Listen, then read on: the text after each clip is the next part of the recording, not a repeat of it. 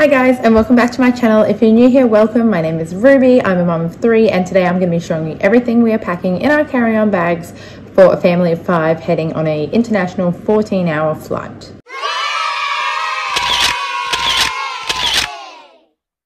So first things first, I apologize for my appearance. I'm wearing a hat because you don't want to see the mess that's under here. I just did the first school run of the year and it is a 39-degree day, so it was really hot, needed a hat. So I can't go back, the hat is on for the whole day now. So if you are new here, we are taking our 3 kids on an international holiday to Disneyland. We're going to obviously California. We're gonna hit up all the theme parks and we have a long 13.5-hour flight there, and then it's a 14.5-hour flight back. I don't know why there's a slight difference. Anyway, so we have 3 kids. We have a 5-year-old, a 4-year-old, and a almost 13-month-old. So it's going to be a fun flight. We are taking my parents-in-laws, so like my father-in-law and my mother-in-law are coming, so that should definitely help with wrangling the children. And it is a 10 p.m. night flight, but still I definitely want to be prepared to, you know, entertain the children, you know, with activities and that kind of thing, because it's a long flight. And my kids aren't the best sleepers as is. Like, regardless of how late they go to bed, they never sleep in. They, you know, they just don't require a lot of sleep. So even though the plane leaves at 10 p.m. they won't go to bed until maybe like 11 p.m. that night, I can guarantee they're still going to wake up by around 5 a.m. like normal time. So that's only about 6-ish hours of the flight they are going to be sleeping. So it's still going to leave like another 6-ish to try and fill, you know. So it's going to be fun. It's going to be an adventure. I'm obviously going to film the whole experience. We're going to film, like, we're going to vlog the whole like flight and all of our, you know, vacation and that kind of thing. So if you like Disney content, definitely stick around. But yeah, let's jump into it and I will show you everything that I'm packing for our 3 kids and ourselves for our carry-on luggage for a long international flight. If you are new here, maybe consider subscribing and stick around, and yeah, let's see what I'm packing. Let's go. Okay, so this is everything I have packed so far for our carry-on on a 14-hour flight. Technically it's 13.5 hours on the way there and then 14.5 on the way back. Oh my god, in the light, my kids' iPad covers are disgusting. I have to clean that. But I will just run you through what we've got here, and this is for 3 kids. The kids are 5, 4 and 13 months, so just for some reference there. So we'll start, and my eldest, and well, I guess I'll just do the 2 girls together because theirs are pretty much identical. So they each will have a backpack. You can probably guess where we're going by the 3 backpacks that we have. So we're going to Disney.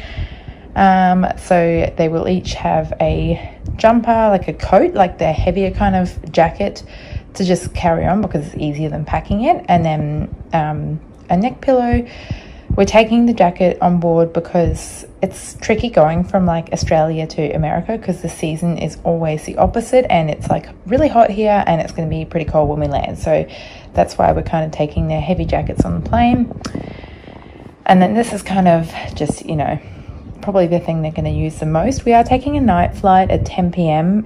So I am hoping that they will sleep a good 6-7 hours of the flight. I guess we're going to see. But they've got their iPad, which I've just been downloading like shows and movies for them and stuff so they can watch it still. And they've got their headphones. They are Bluetooth headphones, but I'm just going to use the cord. I didn't even realize that iPads had the little, what do you call it? Like a jack point, whatever it is. It has the ability to plug them in, which I just thought was much easier than trying to deal with connecting them when, you know, there's a lot of other things going on. So they've got their headphones and their iPads.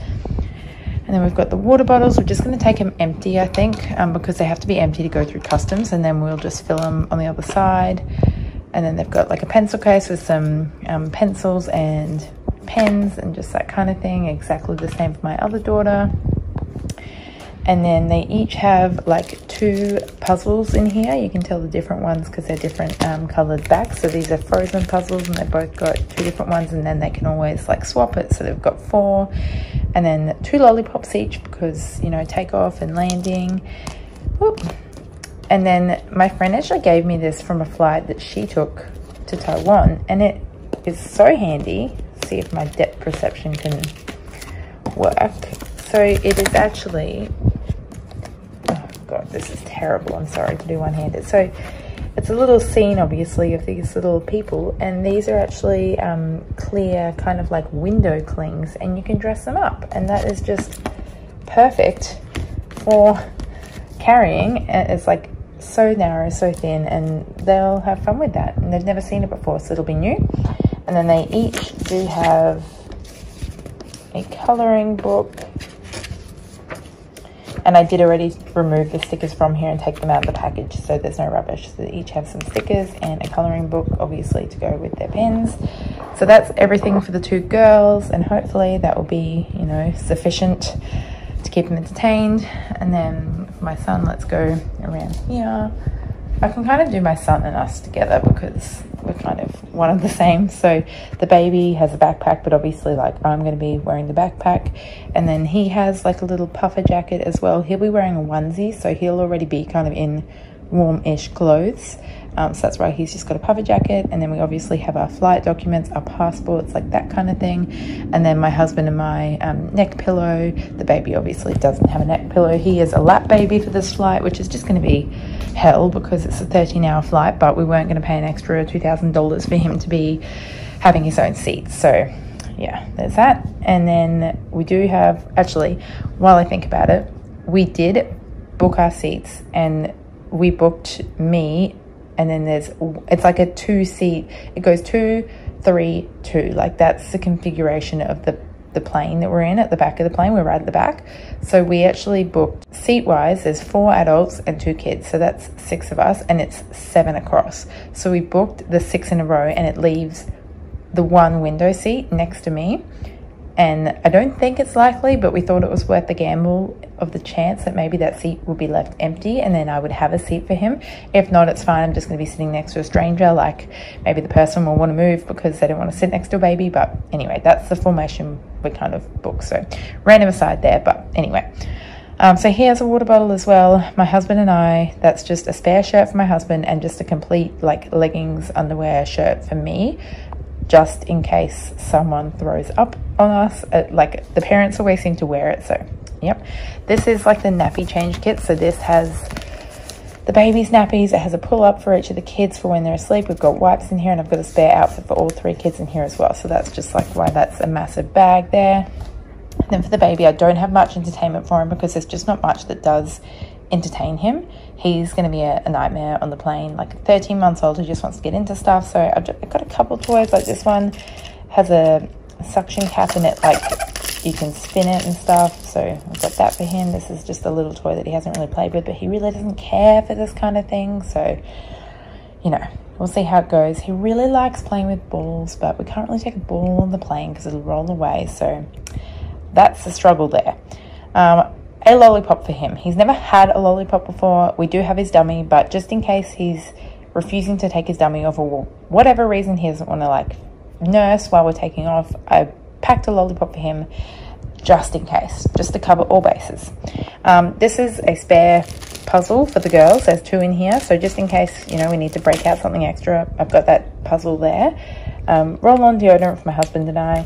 These are the melatonin gummies that my kids actually have to sleep. I'm not going to go into it, but my kids both have issues with sleep, and they've been taking these for about 5 months, and it has changed our life. We have evenings again. The kids actually sleep.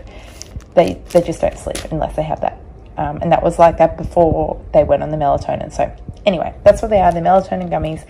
So I've got 1 each for each kid, and then I actually packed 1 each for my sister's kids, just in case hers are really having trouble settling on the plane. She's got that as an option if she wants it. And then this is a very hefty first aid kit that I've kind of packed to take on the plane. So we've got obviously like paracetamol and ibuprofen for myself and my husband. There's also liquid paracetamol and ibuprofen for the kids. I'm also going to put suppositories in here for the baby because he's terrible at taking this, and just in case. Band-aids, obviously. There's syringes in there for this.